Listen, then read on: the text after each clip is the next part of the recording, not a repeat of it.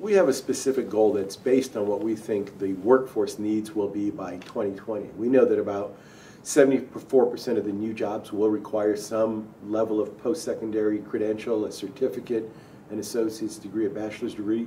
We know we're not on track to get there. We would have to increase degree production by at least 1,000 credentials every year. And so that's our goal, 1,000 above what we are currently on track to achieve.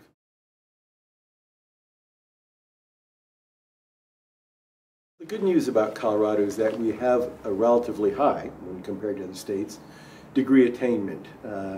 Right now we're the second most well-educated state in the country, but it varies dramatically from demographic group to demographic group. So our white Front Range population, very well educated. Our Hispanic population, our rural population, dramatically lower. We know that if we want to improve the economy throughout the state, and if we want to plan, to have the workforce we need for the future, we've got to do a better job of targeting those minority and low-income students and making sure that they can be successful.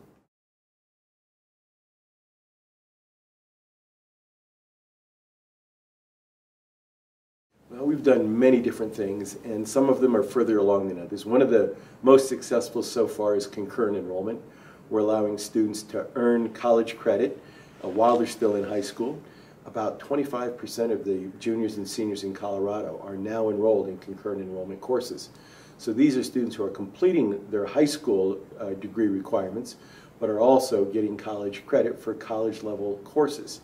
We also have something called the Ascent program, which allows students to stay for a 5th year in high school and take college courses. Many of those students are graduating from high school with an associate's degree.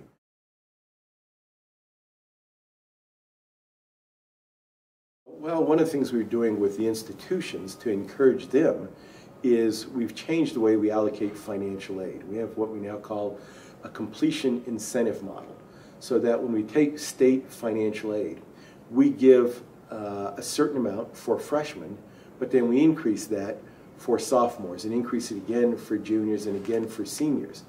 So now the institutions can still allocate that money to individual students however they want, but they'll get more if they successfully retain a student and move that student towards completion.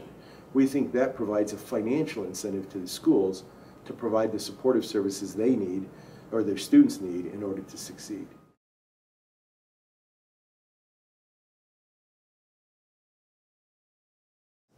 Well, I think every state has to recognize, and as the Georgetown Center recently I think made very clear, more and more jobs of the future are going to require post-secondary credentials of some kind. Very few states are on track. Very few states will have enough graduates to meet the workforce demands, and certainly not enough to attract the kind of industries we're all looking to attract to our respective states. Right now we invest a lot of money in making sure that we have high-quality institutions. We invest a lot of money in financial aid.